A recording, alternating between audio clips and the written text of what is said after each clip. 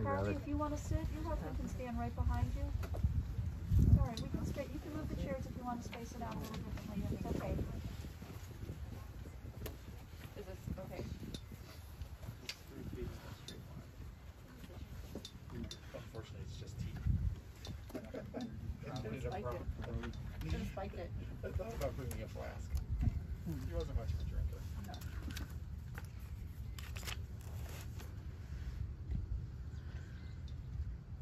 מזמור לדוד, אדוני רוי לא אחסר, בנוטש ירביצני על מי מנוחות ינחלני, נפשי שובב, ינחני במגלי צדק למען שמו, גם כי רלך בגצל מוות, לא ירא רע כי אתה עמדי, שבטך ומשענתך המה ינחמוני. תערוך לפני שולחן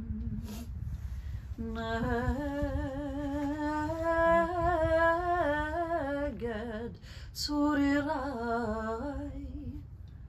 תשמת ושמן ראשי כוסי רוויה, אך טוב וחסד ירדיפוני כל ימי חיי, ושבתי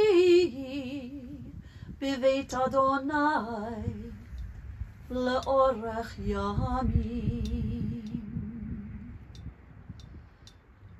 Friends, I've chanted for you the words of our 23rd Psalm.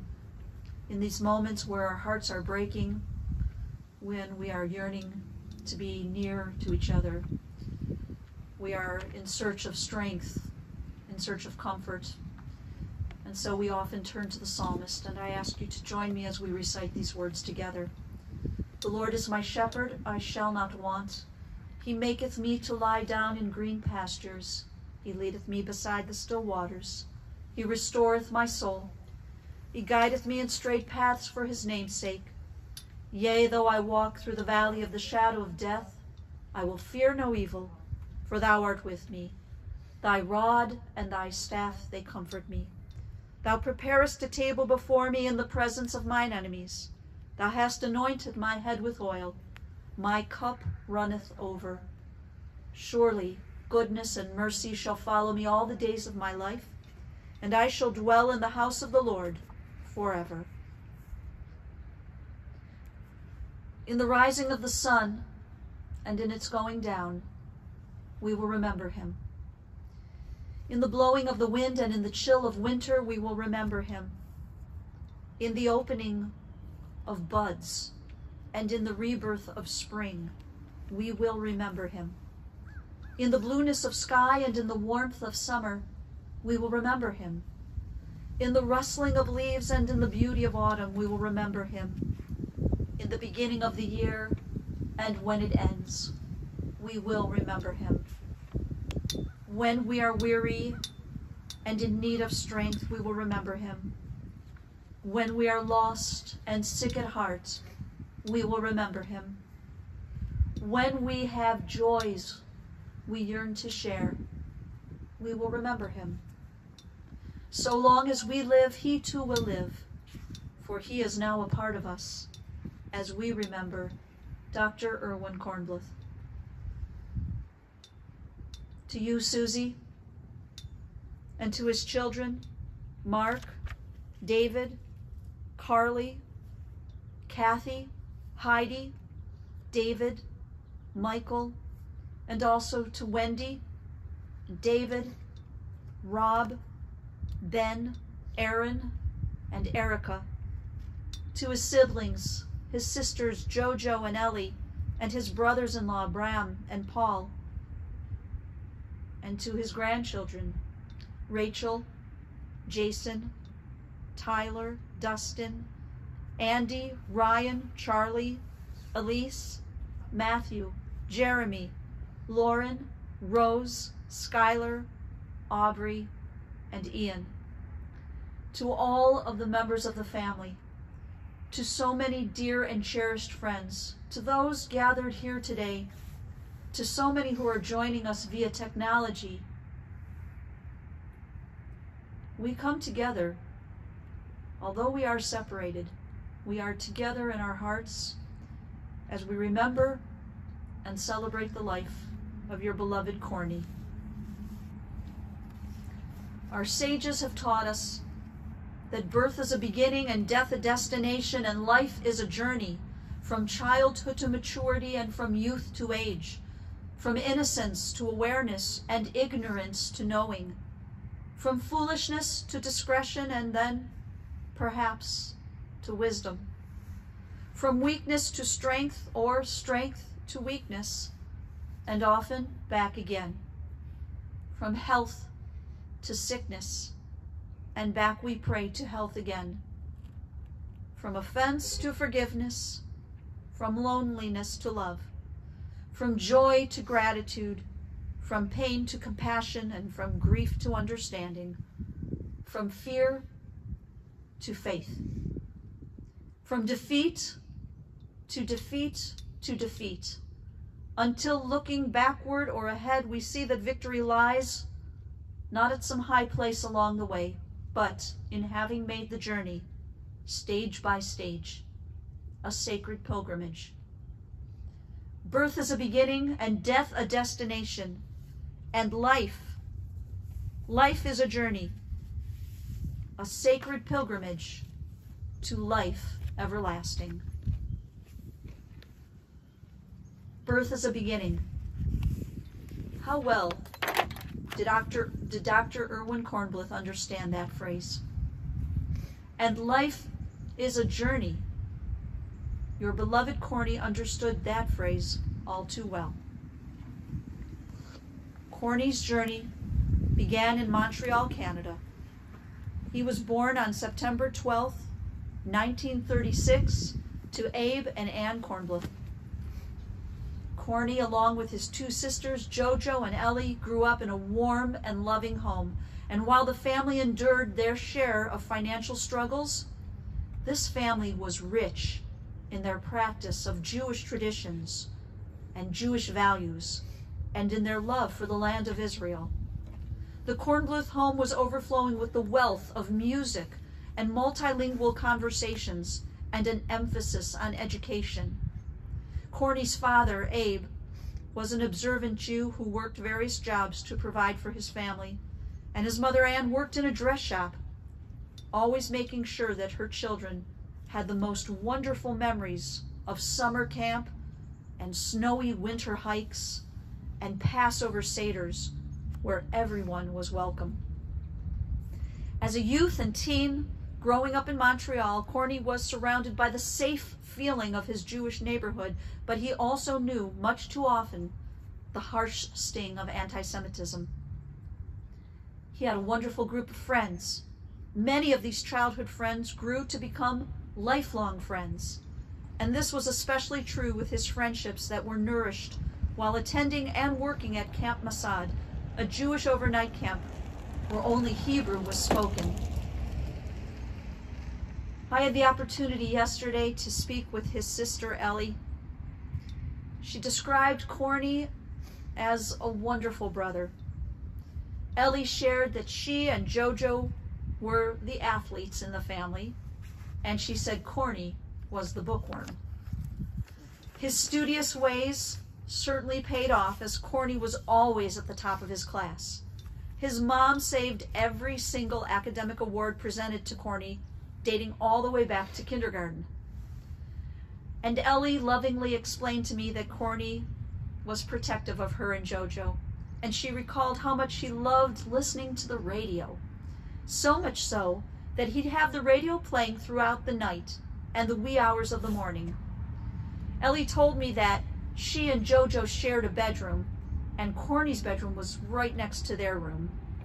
She would hear his radio playing sometimes at 1 and 2 in the morning, and Ellie, as she told me, being very conscious that money was tight for the family, she would tiptoe into his room to turn off the radio and save on electricity. At the moment Ellie had her hand on the dial, she would hear Corny in the dark room say, Don't turn it off. I'm listening. His love of music went far beyond the act of listening to the radio, as Corny played many instruments: the banjo, the flutophone, a little piano, the harmonica, the mandolin, and more. Ellie remembered family trips to their grandparents' cottage. This would have been Anne's parents' cottage, where she and Jojo slept in the living room, and Corny slept in the kitchen. Ellie also shared memories of family gatherings with her father's side of the family every Sunday afternoon, when 14 adults and 16 grandchildren would come together as a family. While Ellie is in Canada at the moment, unable to join us in person due to the pandemic, the heartwarming memories she has shared with me, and certainly with all of us, these are memories of a loving and sweet brother, and these are truly a blessing. And I also spoke with his brother-in-law, Bram. Bram thought he knew Corny for, well, maybe about 66 years. And they worked together as counselors at Camp Masad. In speaking with Bram, he was proud to share that he was the one to introduce Corny to waterfront instruction. He also shared that Corny was that good-looking guy at Camp Masad who ran the waterfront and supervised the dock, and he was also the guy who had a lot of the teenage girls swooning over him. Corny's forte was water skiing, and he wrote the very first water ski instruction manual for the Canadian Red Cross. Did I get that detail correct? Okay, just want to make sure. Bram also shared with me stories of Corny's natural ability as a student. In Bram's words, he simply said, he was brilliant.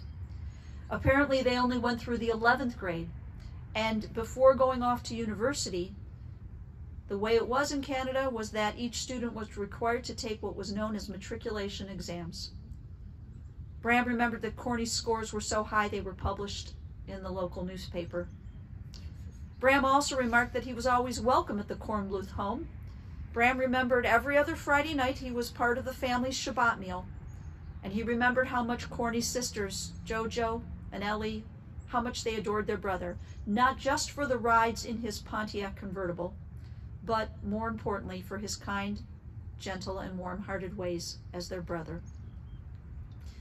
Following his graduation from Strathcona Academy High School, Corny matriculated to McGill University, where he majored in physiology.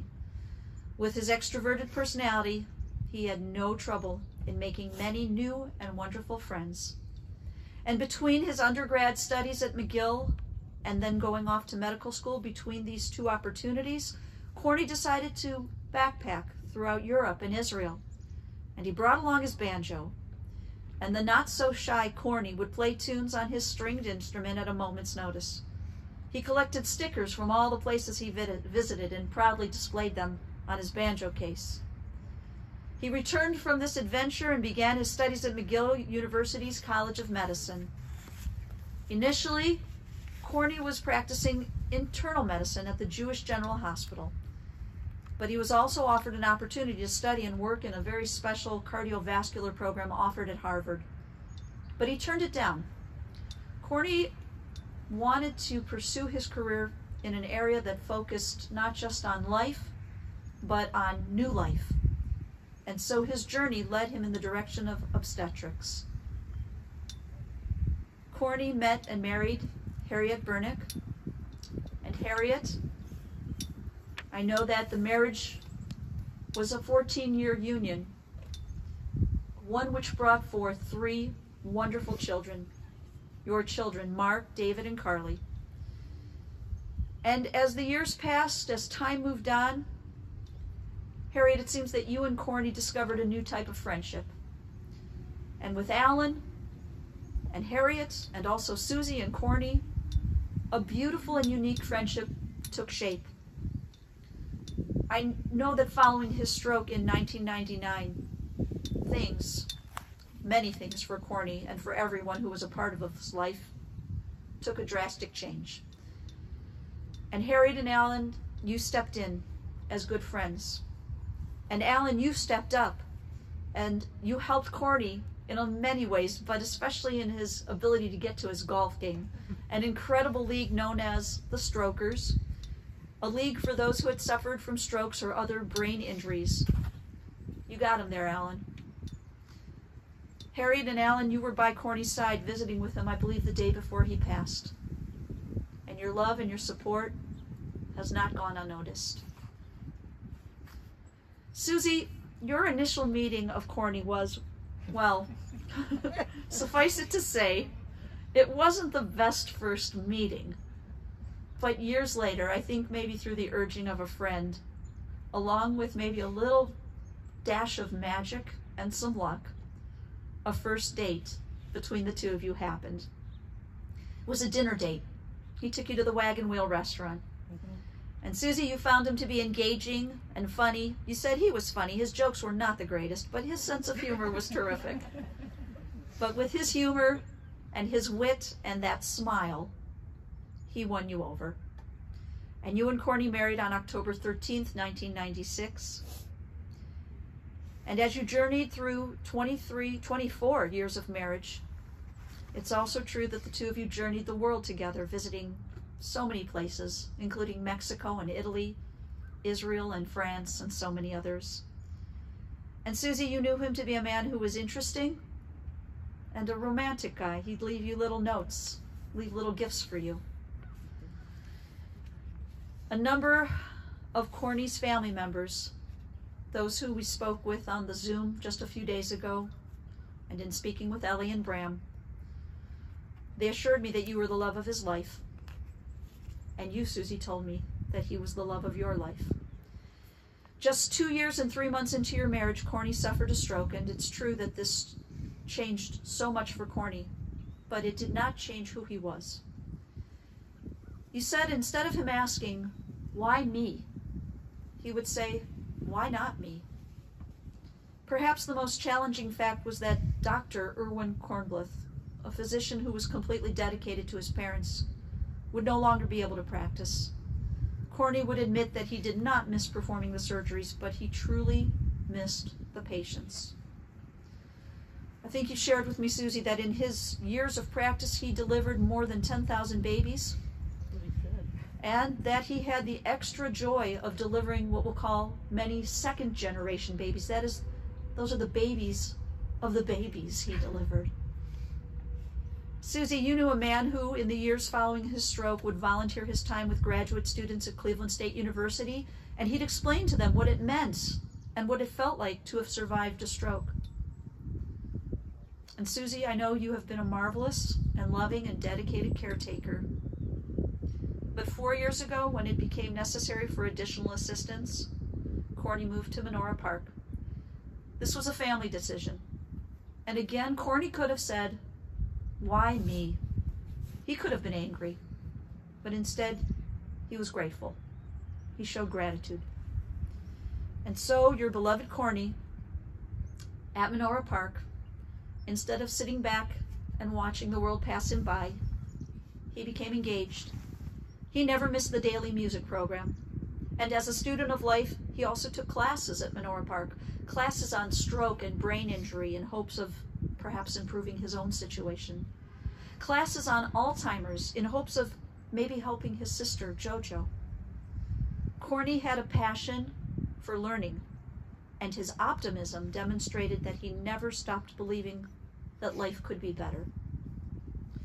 And through this all, this love affair, the love and respect that you showed each other, it never wavered and it never diminished. In speaking with Corny's children, they described their father with many different phrases and adjectives.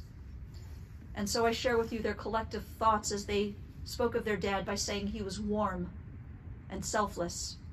He was the one who always found the positive in any situation. He demonstrated an excellent work ethic. He never complained. He taught his children to take advantage of every opportunity. They saw a father who was helpful to others and supportive of others, and all he wanted was for his children to experience as much of life as they possibly could. He was the dad, always with a smile and a story, and in so many ways he was bigger than life.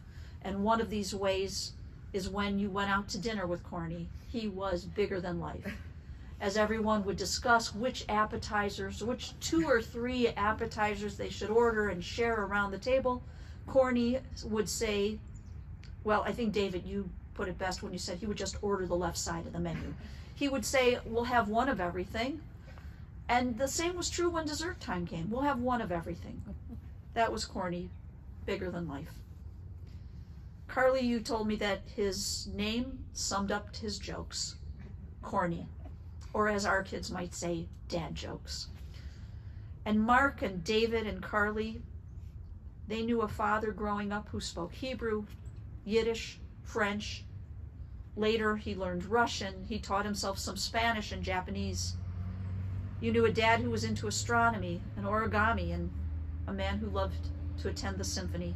He was so deeply moved by music. And he was also there for you, Kathy, and your siblings, Heidi, David, and Michael. I mean, Kathy, you shared you were 13 years old when he went on that first date with your mom. He's been a part of your life and your siblings' lives for so long. And for Wendy, and David, and Rob, and Ben, and Aaron, and Erica, you all held a very special place in his heart. What was most important to him was that you would all enjoy a good and long life. Your father liked the saying, it's a horrible saying, but we're going to say it anyhow. The reward for not killing your children is having grandchildren. It's a horrible and true saying, isn't it? And so to Corny's 15 grandchildren, to Rachel and Jason, to Tyler and Dustin and Andy, Ryan and Charlie, to Elise and Matthew and Jeremy and Lauren and Rose and Skylar, Aubrey and Ian. You know, those of you who are here in person, those of you who are watching, you know that your Saba absolutely adored you. All of you felt as if your Saba could do anything.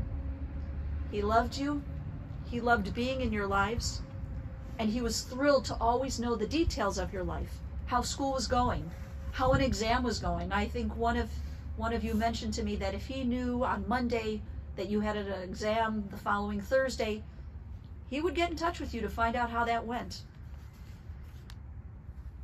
He was also interested if an exam or a class made you particularly anxious. There's a story that David told, and that Rachel knows all too well. David, you'll have to jump in if I'm missing a detail. But there was a time when Rachel apparently was very worried about an exam. And she told her Saba that she was nervous, maybe she felt ill-prepared. Well, he shared with her a story about a similar experience he had. Maybe he hadn't studied as much as he should have for a certain test. These were in the days when grades for exams were posted in the hallway of the institution, of the building. And they didn't bother passing the grades that weren't passing grades. They had different tiers, 3rd tier, 2nd tier, and 1st tier.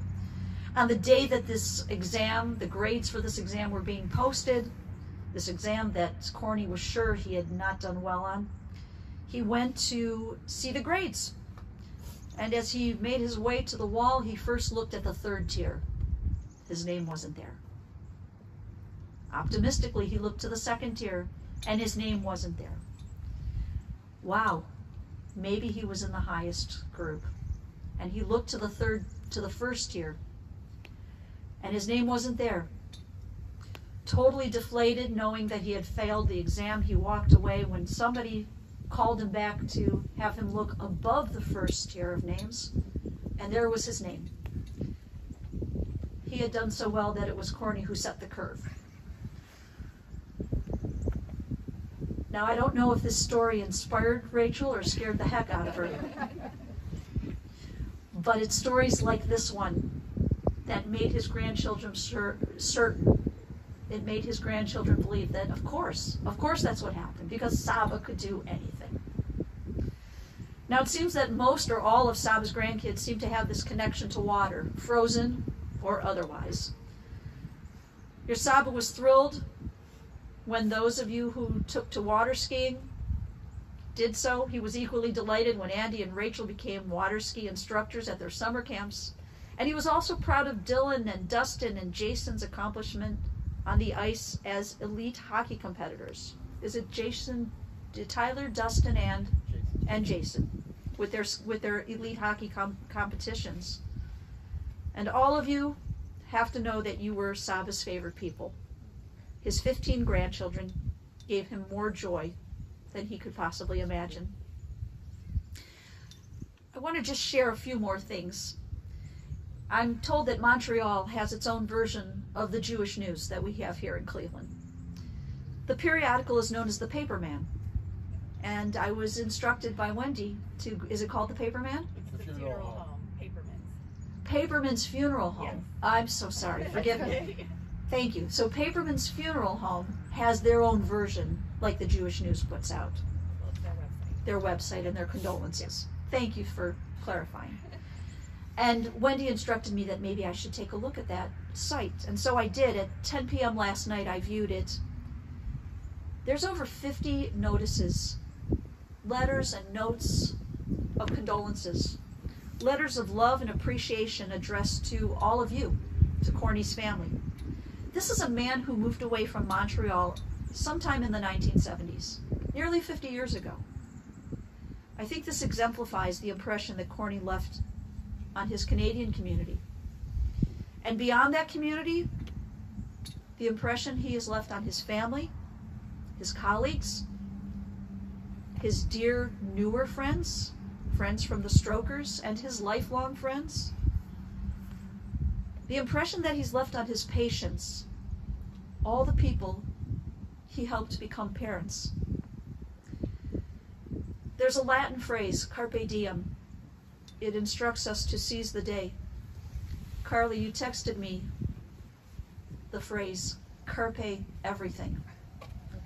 I think you know, as do your siblings and everyone who knew Corny, that this really described him. Not just seize the day, but seize everything. Go for it. And Corny did just that. He seized everything, and he certainly left his handprint on the hearts of so many. Our tradition teaches us that words which come from the heart enter directly to the heart. And while I speak to you representing the hearts of many of his loved ones, his son David now has words in his heart that he wants to share with all of us. So I'm going to ask him to join us here at the microphone.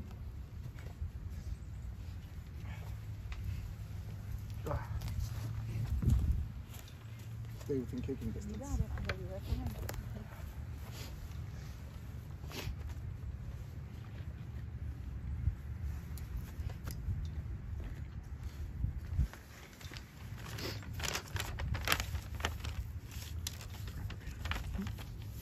Good morning.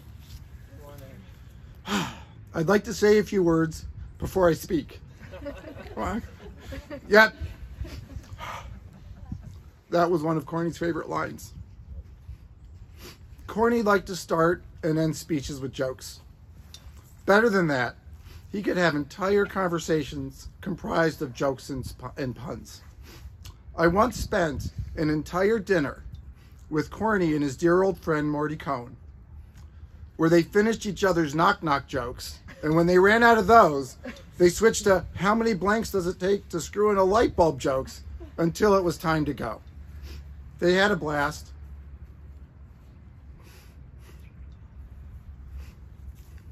So did I. I did practice like 10 times at home. I'm not even to the hard part yet, Kathy. Just give me a sec. We're all sad today. But I know Corny would have really wanted us to be happy. He would want us smiling and telling jokes and happy. I'm really going to try to channel the happiness theme to get through this. And also a quick aside, I really haven't compared notes with Kathy, and the similarities between what Kathy said and what I'm going to say is kind of funny. We have some of the same things. That's okay. So it's a challenge to summarize in a few minutes the life of someone like Corny. Never mind the 10,000 babies that he delivered Never mind the dynamic personality. It's hard to do all that in just a couple minutes. I've thought about how to do this, and I figured that Corny's eulogy should have 3 parts. First part, his pre-stroke life, full of facts and accomplishments and feel-good stories. All, you know, I think the posts from Montreal kind of reflect that, and as we knew him pre-stroke, reflect that. The second phase would be his post-stroke life, which was a lot more challenging. And third, the lessons that we can learn from him. Cantor Sibo took care of the first 2 parts. Thank you. You did a great job, beautiful job, walking us through the facts of his life, his accomplishments, his family, and captured so much of his personality. Thank you. So the third part, breathe, breathe, breathe. Corny's life lesson. And I think that we need a title for it.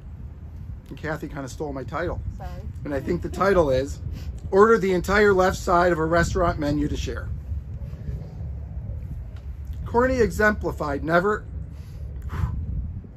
short phrases, never-ending optimism, hard work, and continual learning. Notwithstanding all of his adversity and challenges and frustrations, he didn't complain. He worked hard. He always learned. He always thought that tomorrow would be better. Yes, he had flaws. We all do. But Corny taught us, when you're faced with unimaginable challenges, put on a smile, tell a joke, work even harder. He worked really hard. Corny was the kind of doctor that if he was up all night long doing 3 deliveries, he'd still be there in the morning and not miss an appointment with a patient. He just worked so hard. Always help those around you. And when you aren't sure what to order off a menu, order everything and share it. Corny.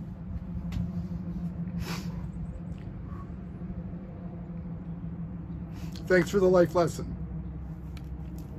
So, there was recently a news story that came out. It was something that came out about something that happened towards the end of George W. Bush's presidency. The news story is he was on a secret peace mission. It was only recently made public. And on this peace mission was Nelson Mandela, George W. Bush, the Pope, and a rabbi. It was so secret they had a single prop plane with a single pilot to a secret location. And on the way back, the pilot comes into the passenger area and goes, guys, I got bad news and terrible news.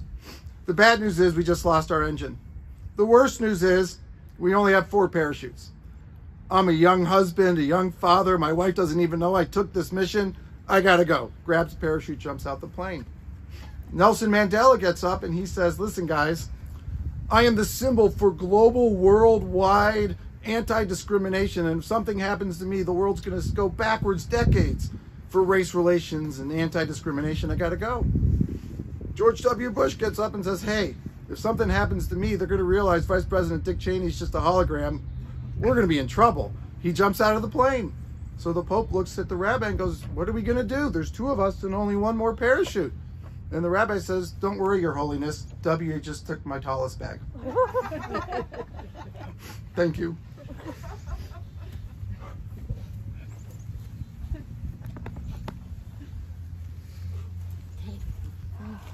Friends.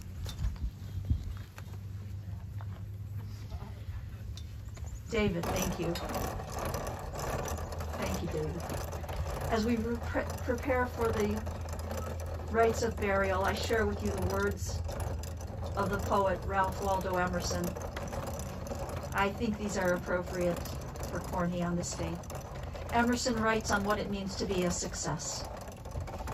To laugh often and much, to win the respect of intelligent people and the affection of children, to earn the appreciation of honest critics and endure the betrayal of false friends, to appreciate beauty, to find the best in others, to leave the world a bit better, whether by a healthy child, a garden path, or a social condition redeemed. To know even one life has breathed easier because you lived, this is to have succeeded. As you are able now, I invite you to rise.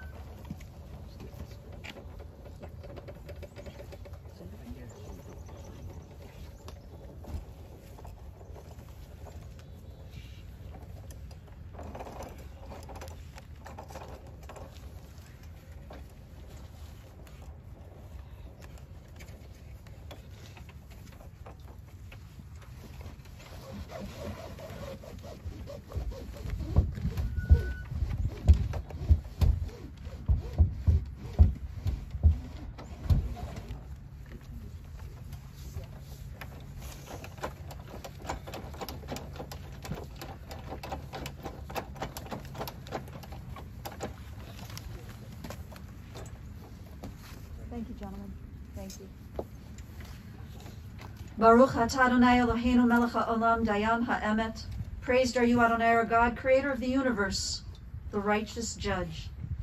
Adonai natan v'Adonai lakach yehi shem Adonai mevarach. God has given, and now God has taken away.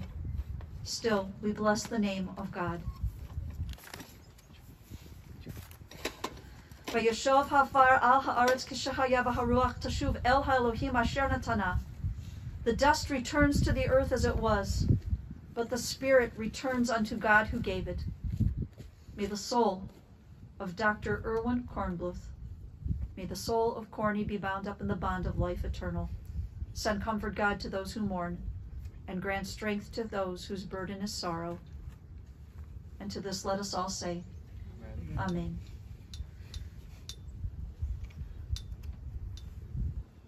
Every funeral I say these words. Today they have a different meaning. Every funeral I say, as we come into this world, there are loving hands to guide us and care for us. Who knew this better than the person who was the first pair of hands to guide new life?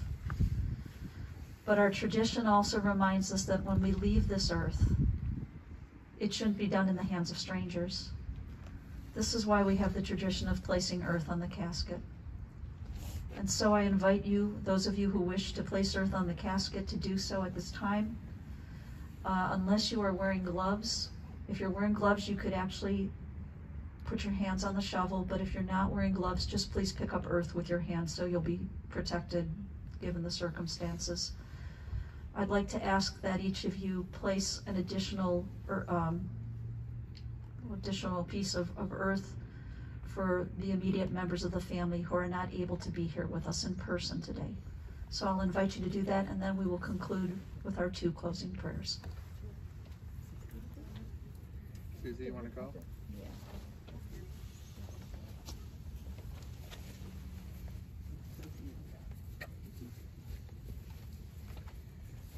You did okay.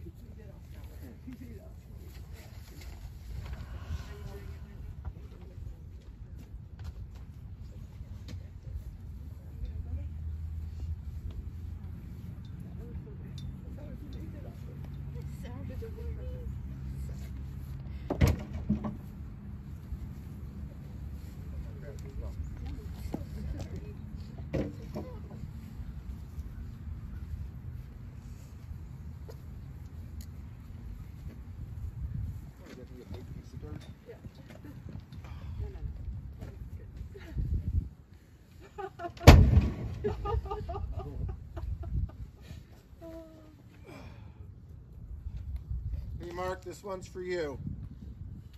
I'll do one for Rachel. No, I got Rachel. Jason's got Rachel.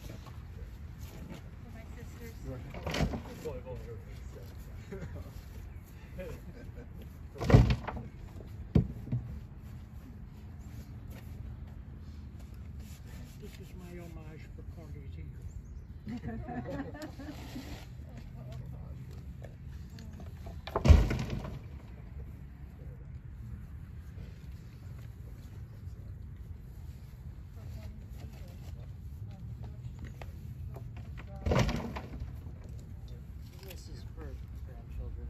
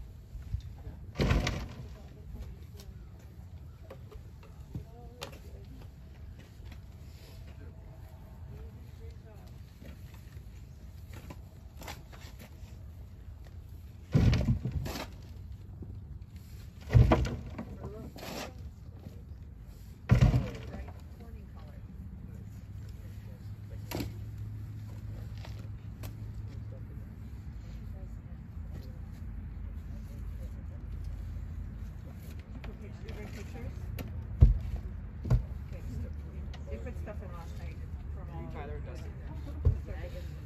No, I'm glad I did though. Friends, I invite you to come back towards this way. Distance in a way that is comfortable and makes sense for your family units. Yeah. We continue now with the words of the memorial prayer. El Malei Rachamim, as we ask God to accept his soul. El Malei Rachamim, Shochen Bamromim, Hamse Menucha Nechona Tachat Kanfei Hashchina, Bemalot Kedoshim Otorim Kezochar Arakim Ashirim, Et Nishmat Yitzchak Ben Avraham Bechana, Shehalach Leholamo Began Eden, Tehem Menuchato, Ana B'harachamim Astiraychu B'siter Knafech Leolamim, V'titzror Chayim Et Nishmato, Adonai Hu Nechalato V'tanoach B'shalom, Al Mishkavo V'nomar. Amen. O God, exalted and full of compassion, grant perfect peace in your sheltering presence among the holy and pure, to the soul of Dr. Irwin Kornbluth, who has gone now to his eternal home. God of mercy, we beseech you to remember all the worthy and righteous deeds that Corny performed in the land of the living. May his soul be bound up in the bond of life. God is his portion. May he rest in peace. And let us say, Amen. We now continue with the words of the Kaddish.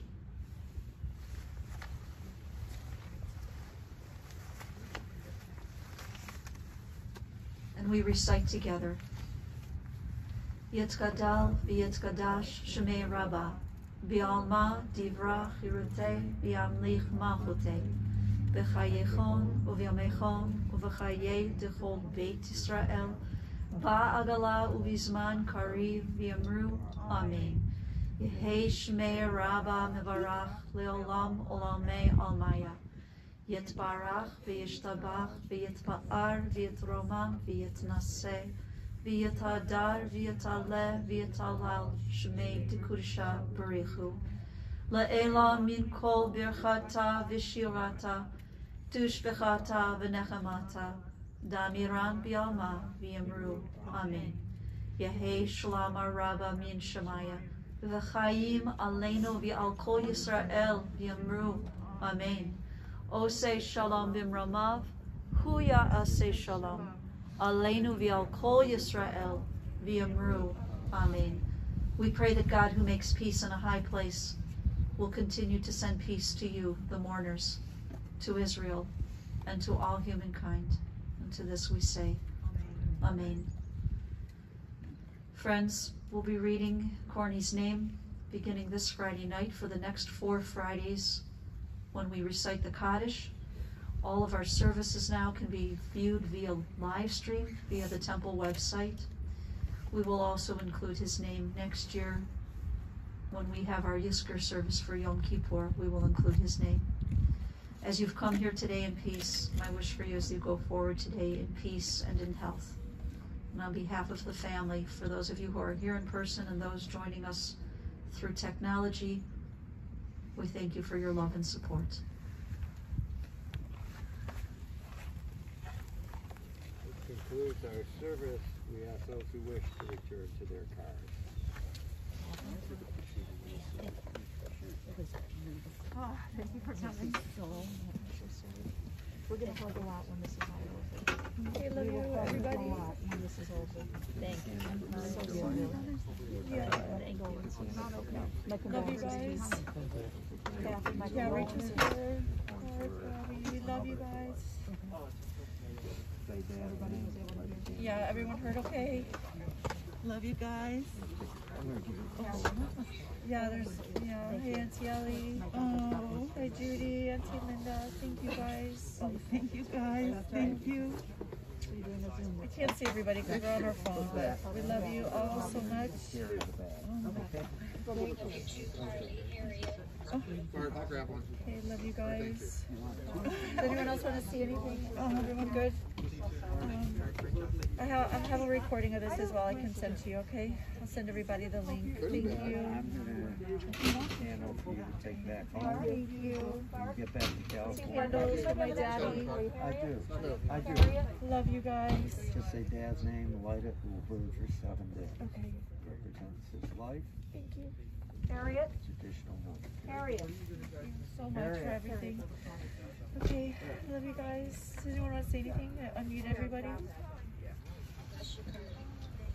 Thank you, Norina. I love you. I love you all.